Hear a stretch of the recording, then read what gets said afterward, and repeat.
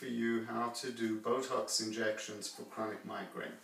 And we're going to start off by injecting the forehead, and the muscles that we're going to be injecting are the procerus muscles and the corrugator muscles as well as the frontalis muscles. And we're going to do a total of 7 injections across the forehead. The dilution of Botox that we're using is 2 cc's per 100 units, and what that means is that in each 0.1 of a cc there are 5 units. This is a 1 cc syringe, and we use a 30 gauge half-inch needle to do the injections. Now for the corrugator injections, we want to ask the patient to furrow your brow, and you'll see that these muscles are activated, and you can see the muscle bulk very nicely outlined. It attaches to the medial third of the eyebrow and then travels from here towards the frontonasal bone. So I can easily grip that muscle between my thumb and index finger, and this finger is just resting on the orbital ridge.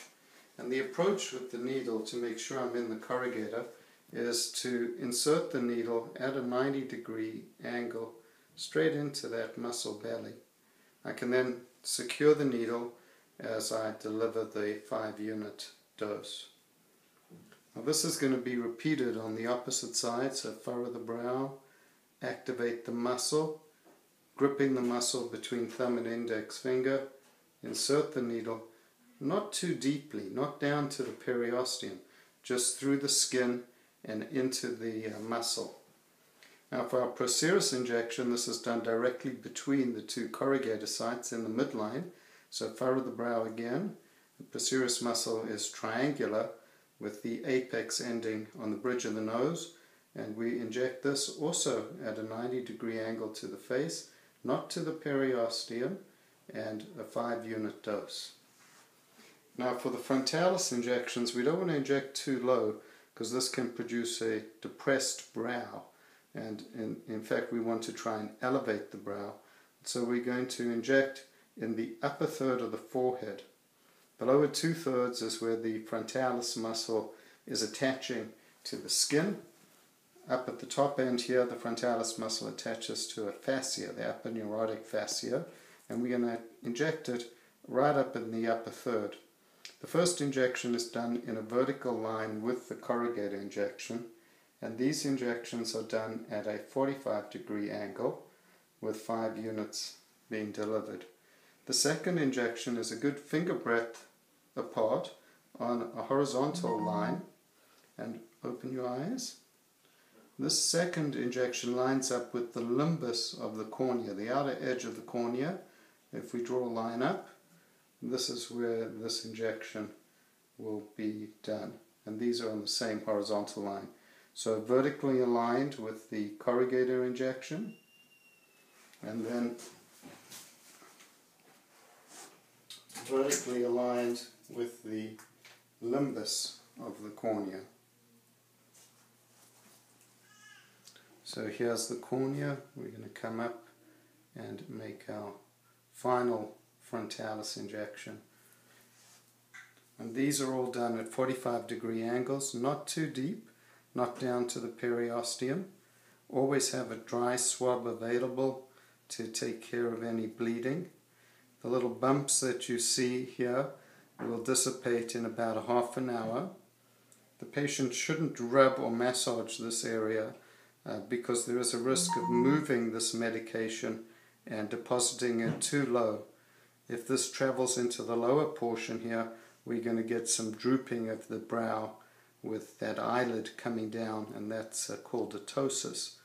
By keeping it high up at this area, we're able to protect this brow elevation function. We're now going to do the temporalis injections, and the temporalis injections are done on the side of the head, and we look at the tragus of the ear. And if we draw a vertical line down through this tragus, this allows us to line up our injections.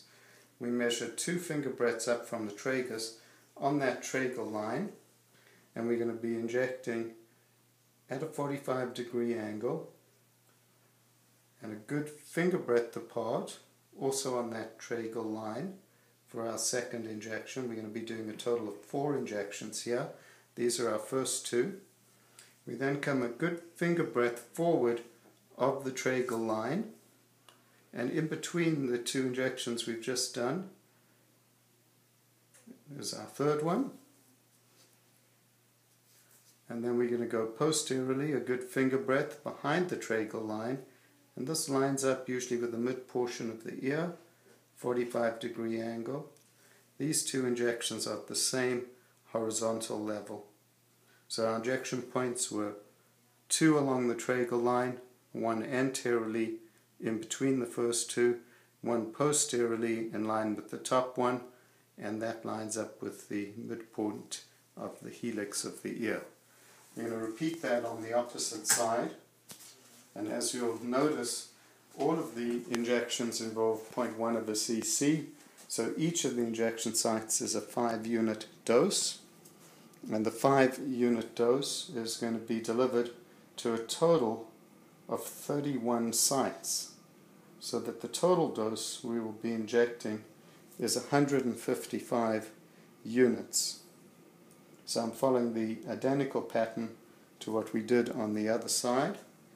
The superficial temporal vein and artery run anteriorly, and often there is some venous bleeding. It's very rare to get any arterial bleeding. We come back a good finger breadth in line with the helix of the ear, 45-degree angle, and complete the temporalis injections. So these 8 injections make up the temporalis injection sites. We're now going to move to the back of the head, and we're going to start injecting for the occipitalis. Now for the occipitalis we use bony landmarks.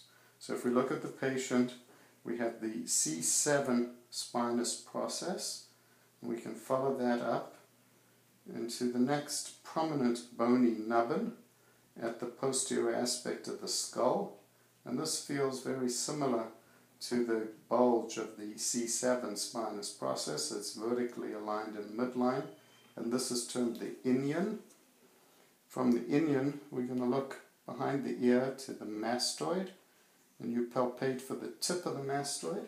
So mastoid tip and inion. So we use those 2 bony landmarks. We draw a line between the inion and the mastoid tip in the midline here. On the knuckle ridge, the needle is angled in an upward direction, 45-degree angle. This is the first occipitalis injection. We then do 2 additional ones, a diagonal finger breadth apart, creating a V shape of injections. So the next one is going to be aligned here at 10 o'clock. And the third occipitalis injection will be on the medial side, a finger breadth apart from our first, also at a 45-degree angle at 2 o'clock. We're going to repeat that now on the opposite side. So we find the inion, the most prominent bony point in the midline of the skull posteriorly, the mastoid tip. We draw a line across, find the knuckle ridge, make sure we're injecting above the ridge at a 45-degree angle, and then we complete the V-shaped set of injections 10 o'clock and 2 o'clock. 5-unit dose at each of the sites. Now for the cervical paraspinal muscles, it's important to inject just suboccipitally, just below the knuckle ridge, with the patient's head in the neutral position. So we find the occipital protuberance, my fingers resting along the base of the protuberance. We measure down 2 finger breadths, find the spinous process at that point. We come just off the midline and angle it up, not too deep, 45 degrees, and then a diagonal finger breadth up and out at 2 o'clock on this side. On the opposite side we repeat the same process, 45-degree angle, not inserting the needle deeply, angling upwards for another 5-unit dose. From this point We're going to angle up diagonally, and this is at 10 o'clock on this side. So we do 4 cervical paraspinal injections. These are in a suboccipital area. We do not inject in the mid or lower portions of the neck. Injections in this region can produce neck weakness. Can you take off your t-shirt? Now when we do the trapezius muscles, we're going to be injecting the supraclavicular portion of the trap. This is the part that is pinchable on the upper section here, and it lies between the acromial joint. The clavicle comes across, the spine of the scapula comes up, and we have an acromioclavicular joint where you can get your finger into here. This is our lateral margin. Our medial margin is the inflection point where the cervical portion of the trap starts to swing horizontally. So we find that inflection point, the acromial joint, and we split the difference between thumb and index finger in half. So this is our midpoint here, and we inject very superficially here to try and spare the muscle from any atrophy. So 5-unit dose midway between the acromion and the inflection point. Now we're going to split the difference in half between these 2 points for our next injection, and we're going to split it in half going back to the inflection point for our next injection, and all of these are kept very superficial and far away from the deep cervical muscles. I'm going to repeat this process on the opposite side. Find the joint, find the inflection point, the midpoint, keeping the needle close to the horizontal as we do that injection, and then equidistant with an equidistant spread. Our final injection is going to be this last trapezius injection. The total dose for the trapezius is 3 injections on each side, each of 5 units. So that would add up to 15 units on each side. Our total dosing for all the sites you've just seen, 31 sites, 5 units at each site, 155 units, and this will be done again in 12 weeks' time.